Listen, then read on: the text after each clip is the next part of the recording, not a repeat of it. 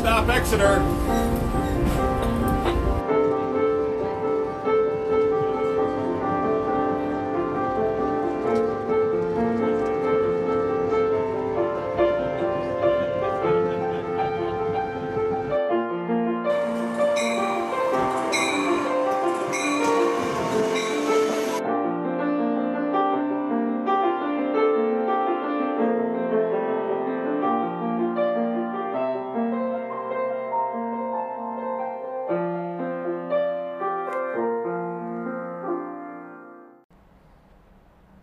Hi, I'm Paul Nicholson. Thank you for joining us here on Next Stop Exeter. I'm on a power trip this week, and who better to speak about power with than Alec O'Meara, who's the Media Relations Director for our friends at Unitil in Hampton. Alex, welcome. Hi, Paul. Thanks for having me. Well, we got a wealth of topics to speak about today, and perhaps the best one to speak about is the letter I got in the mail in January. January is a tough month for most people in Exeter when it comes to bills. Get the credit card bill for Christmas. And I got my electric bill, and my electric bill was a little bit higher than it normally is. Yep. And first I attribute that to all the Christmas lights, but it appears as though I had a bit more than just Christmas lights going on. What can you tell us about the latest news in the electric rates? Sure, Paul. Well, first of all, let me tell you, you're not alone. This is an issue that is not just impacting Unitil customers, it's an issue that is impacting really the majority of New England. Let me take a step back and explain a little bit about what Unitil is and how you get the electricity at your house. Unitil is what's called a distribution utility. What that means is our job is to get the electricity from outside of our service territory to your doorstep. We are the poles you see on the street, we are the wires, we are the trucks. When you lose power, we're the folks that come out and get that power back on to you. What we don't do, and this is as required in the state regulations, is generate electricity. We own no generation assets, no power plants of any kind. The reason for that is it's about giving you, as the customer, an opportunity to basically be your own electricity broker if you so choose. So what that means is for you to get your electricity, we are required every 6 months to go out and get the market rate of electricity for our customers. That rate changes every 6 months. So if you look at your bill or if you look at your website, there's really kind of two parts to that. There's the distribution part, which is us, and that hasn't changed. And then you have the supply part, which literally changes every 6 months. Usually, it doesn't change by all that much. It might go up a couple cents, it goes down a couple cents, but overall, it doesn't have a huge change one way or the other, with the exception, of course, for this winter. And effective December 1, the market rate of electricity went up by quite a bit. It went from about 7 or 8 cents per kilowatt hour up to in the neighborhood of 14 or 15 cents per kilowatt hour. That's a change of maybe 7 cents per kilowatt hour, which might not sound like a lot, but the average homeowner probably uses about 600 kilowatt hours of electricity a month. So that could be an impact of as much as $30 or $40 in 1 month's time, even if you're using the same amount of electricity you did this month as opposed to this month a year ago. It has to do with the market rate of electricity, and it's not unique to us. So even though the cost on a kilowatt basis doubled, that doesn't mean your bill doubles, correct? That is correct. This is only one part of your bill. It's the part where the increase occurred, but it doesn't represent your entire bill. The distribution piece makes up another good chunk of it. Probably the supply part usually makes up somewhere between 50 to 60% of your total bill. So, I mean, it's not like people's bill doubled, but $30 is a real change, and I understand that, and we all at Unitil understand it. We don't want this for our customers, and I think what's important to understand is this isn't something we benefit from as a business. That increase, it's not like we are doing that and it's somehow we are benefiting or profiting from it in any way.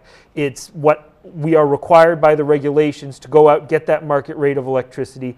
It will be in place from December 1 through to, I believe it's May 31, and then we'll go out to bid again, and the market rate of electricity will change again. You may be wondering why. Why has this big change occurred this particular winter time? And there's a couple reasons for that. First and foremost, a couple power plants in New England have come offline. There's Yankee, which is a nuclear plant in Vermont that's no longer producing electricity. There's also a couple coal plants in Massachusetts that have come offline. So today, the majority of electricity in New England is generated by natural gas. And natural gas there's a bit of a bottleneck going on in New England right now. And this was discovered last winter when it got very, very cold. And what that means is on the very, very cold days when folks are using natural gas to heat their homes, power plants, which operate on what's called the spot market, because you can't generate electricity and then store it for later, you have to generate it every day, are buying that natural gas on the market as it happens. So there isn't enough natural gas coming into New England on the existing pipelines to meet that demand. So you saw power plants having to scramble a little bit to meet the energy needs of the region as a whole in order to avoid rolling blackouts and things like that. It's supply and demand. There was a tremendous demand for the natural gas, but the supply wasn't there. There's plenty of natural gas in the country. There's been this tremendous domestic revolution in regards to natural gas and the availability of it as a resource. But there's only so many pipelines coming into New England. So that bottleneck sort of has caused this price issue. It's expected to be seasonal.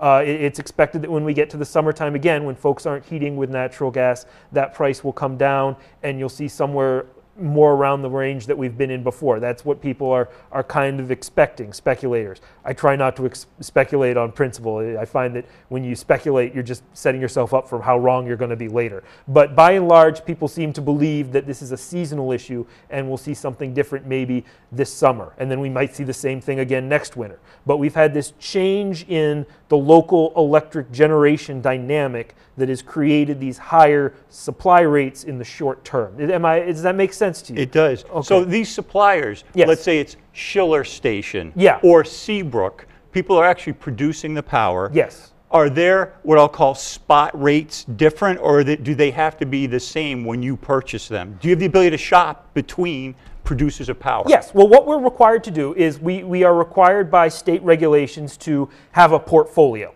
So they say you want to make sure you have a good diversified amount, and included in that they say a set percentage of your electric load needs to be renewables, so on and so forth. So that's exactly what we do. We go out and we ask for bids, and we get bids from the power suppliers, and then we try and get the best market rate we can for our customers. And then once we go through that process, we then have to present what we did, our bids, to the state regulators, and the state regulators look at that and they go, yep, you did what you could. And then that becomes part of the rate. And it's a set period of time, and it's a set date that we're supposed to go out and get these bids. It's all highly regulated. So, and that's to make sure that the process remains competitive and upstanding with power suppliers and all of that. Power suppliers go through what's called ISO New England. And ISO New England is the entity that is responsible for making sure there is enough electricity for the entirety of the New England region. And their job is on a day-to-day basis to monitor capacity and make sure all the power plants are working together to make sure that there's always being enough electricity generated to meet the needs of the region as a whole. I see. So in terms of the actual producers of power, is it easier to get power in the winter, or is it easier to get power in the summer? Because clearly you need more power in the summer than you do in the winter, but in the winter it may be harder to get power. When you look at something like the Northern Pass, which is hydro, which I'm assuming you can't get the hydro from Quebec in the middle of the winter because everything's frozen. I actually don't know about that. Yep. I'm not really familiar with how hydropower works. I think actually you might be able to get underneath the ice in those types of situations. Okay. I'm not entirely sure. What I do know is that, I'm sorry, I lost track of the question. Basically, summer versus winter time. Historically, summer has been where you see energy crunches, and that's because people use more electricity in the summer than winter. People have air conditioners. They're running those things on full blast when it gets hot. The hottest days of the year are typically the days where the most electricity is used in New England. The new issue is in the wintertime, you have competition between the people generating electricity with natural gas and the people who are heating their homes with natural gas. Those two factors combining are what's creating that bottleneck. Now, interestingly, this has no impact on the folks that heat with natural gas. natural gas heating is still very competitive compared to oil, and you really haven't seen the price spikes that you're seeing on the electric side. The reason for that is that when it comes to those pipelines, people who heat actually get first crack at that gas supply. So that's part of why that works. But it's the competition, it's the spot market after all those heating customers are taken care of that is creating the price swings that you're seeing. Last winter was where it really manifested itself. You might remember all the talk about polar vortexes and so on and so forth, or you might just remember it was really, really cold. That in itself created a lot of this scrambling. It was even colder than it was this winter, and that's where you saw some really, really high prices on the spot market. Most folks didn't see an impact on that in their electric bills because we do this 6-month contract thing. So while the power suppliers and people that had to buy electricity every day might have been paying 3 times, 4 times as much as they were used to paying for electricity, most people didn't see it last winter. This winter, the power companies all said, well, we saw what happened last winter, and when they were setting their rates, expecting what they were going to see for this winter again, they sort of built that into it. And I think that's a big part of what you're seeing in this winter's rates. Concern about this pipeline capacity issue again rearing its head. Gotcha. So as it relates to supply and demand, Unitil has companies very much like it here in New Hampshire. PSNH would be an example, which serves local communities here, who's now known as Eversource. Yes, they are. And are they able to buy power for less than Unitil just because of the scale of the company? PSNH is the exception to the rule. PSNH actually still owns power plants. So unlike pretty much everyone else in New England, they have a power plants on hand that ends up meaning that their supply rate is a little bit more consistent month to month, year to year than it might be to what we have seen over the past 5 years. That cuts both ways. Right now, they are lower than what the market rate of electricity was. Maybe a couple years ago, natural gas was at record lows. They were a little bit higher than what the market rate was. So they're the one that's a little different. Everyone else, though, is in exactly the same boat. NSTAR and National Grid, the 2 largest power suppliers in Massachusetts, their supply rates are exactly where ours are, maybe a little bit higher. So the fact that they're buying a lot more isn't really having an impact on them. It's just what the market rate is right now. Gotcha. So as it relates to portfolio Yes. of providers, you may be interested to know that Exeter High School is a provider of electricity. Yes, they are. They have a net metering facility. So Unitil, in theory, is a customer of the Exeter High School. Yeah, you could say it that way. So our lights and cameras here are all run potentially by power generated right here on site. There you go. Well, please don't go away. Come back for more. Alec's going to come back and answer some questions as it relates to our great Thanksgiving Day power outage. Don't go away. Thank you.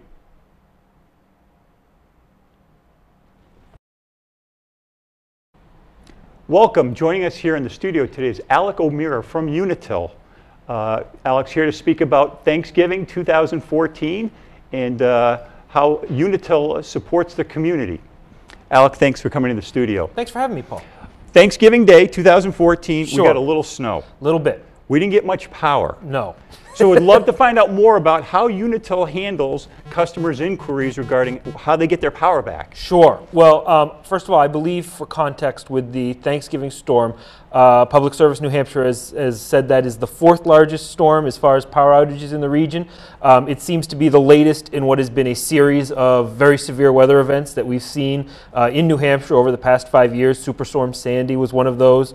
A very serious October snowstorm that happened within the past couple years. Tropical Storm Irene is another one of those. So for better or worse, we've seen a number of these very, very large weather events pass through. With the Thanksgiving storm, for us, a storm like that actually begins probably about 2-3 days in advance of it. We constantly get weather forecasts from independent forecasting service, so we get to see what we're going to see coming up, and we give them a variety of thresholds that we say, if we see this kind of weather, we know that might cause trouble. So 2-3 days out in advance of that storm, they started talking about the volume of wet, heavy snow that we would see with that storm. Snow by itself in the dead of winter is not really usually an issue. It's very dry, it's light, it's fluffy, it blows all over the place, it spits out of the snowblower, it hits you in the face, it doesn't stick to anything. When you get to sort of the elbows of the season, say late in the fall or early in the spring, the snow takes on a very wet, sticky oatmeal sticks to everything kind of stuff, and that's the kind of snow that we saw on Thanksgiving. When we see a wet, heavy snow like that, a lot of snow falling very close to freezing, then it sticks to everything, and we got about a foot of that stuff, and it took down all kinds of branches, trees, all that sort of stuff. Trees that are otherwise very healthy and wouldn't be impacted by snow like that. So we saw that coming, and we started our preparation plan. Everybody at Unitil has a second job, a storm job. So someone in accounting might suddenly be someone that's laying out pylon cones when we know we're going to have a staging area set, stuff like that. We're calling out to independent third-party contractors, seeing who's available, if they can come in, when they might be able to show up, build out our existing staff, bolster it with additional folks so we have the bodies on hand in the event we have to see a major weather event. Gotcha. So those are the things we're doing in advance of the storm. And then overnight Wednesday night was when the storm hit. So everyone just sort of buckles up and we see what kind of snow we're going to get and how much snow we're going to get. The forecast had been for about 4 to 8 inches, maybe a little bit more of wet, heavy snow. We ended up seeing a foot. So it ended up being even exceeding the forecast that folks were talking about at the time. We were putting out press releases, letting folks know that this was what's going to be happening, that we had the potential for some outages with that event. But overnight, what we saw was what we saw, and it became a very serious situation. So right away, we're on the phone, we're saying, okay, we want even more crews. So we called up Canada. We had Canada come down. They were able to send us a wide contingent of crews. Thankfully, Thanksgiving isn't Thanksgiving in Canada, yes. So they had some folks. It's in October. It is in October, yes. So they brought some folks down, and then the calls start coming in, and that's a key part of the restoration process for me when folks start calling in with those calls. It's basically, the calls give us an indicator when someone is out. That's still it's the oldest method and it's still the best method. What happens is when someone calls, it goes right into the system, and we have software, and basically it puts that address up, and then we get more calls and more calls from a specific location. And then we get to see, it sort of paints a picture as to where folks might be without power, and we can go, aha, there's where we need to make the fix. So we can send a truck out and we can get the fix done there. When you have a big storm, everybody's calling, because there's a lot of folks that are without power. So we're seeing a variety of calls come in. We have a map online, and you can actually see this happen. There's all these little bubbles that start showing up for potential outages. So that's what's happening in the first 12, 18 hours of an event like that. We're getting out, we're restoring power where we can, but if you think of electric infrastructure as like a tree, where, say, the backbone of the system are the biggest lines, the high tension lines, and then you go out to smaller lines that go out to individual towns or neighborhoods, and then streets, and then homes, and then, so it's really kind of looks like a tree if you think about the electric infrastructure in that way. You're seeing issues kind of happen all over that tree. So then we got to get the folks out and we start doing the restoration. So in a nutshell, that's how we prepare and what we're looking at in the early stages of those storms. Does it help if a consumer who does not have electricity, they've called once, said what their address is, if they don't get power in an hour or 2 hours, if they call again, or is that just a waste of their time and your time? 1 hour, 2 hours out? No. There's no reason to call again if your power is out at that time. We will be updating our on-hold message. There might be some new information. You can listen to the on-hold message. If there's anything new in those first few hours, that's where we'll have that information. But once your outage is logged, then we have it in the system. We can plan accordingly from there. However, if we get toward the end of a restoration, say we're down to the last handful of folks that were without power, we then encourage anyone who is still without power at that time to call us again.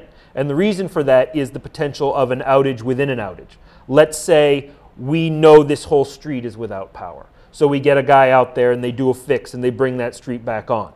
We might not be aware of an individual issue inside of that street where someone, say, has the line down on their individual home. We got all the calls on that street. We know the street's without power. We make the fix. We might go on. We need someone, if it's called a nested outage, an outage within an outage. If there's a situation like that, a cluster of folks that are without power, say you see your whole street come on, you're still out, that's a time you should call again.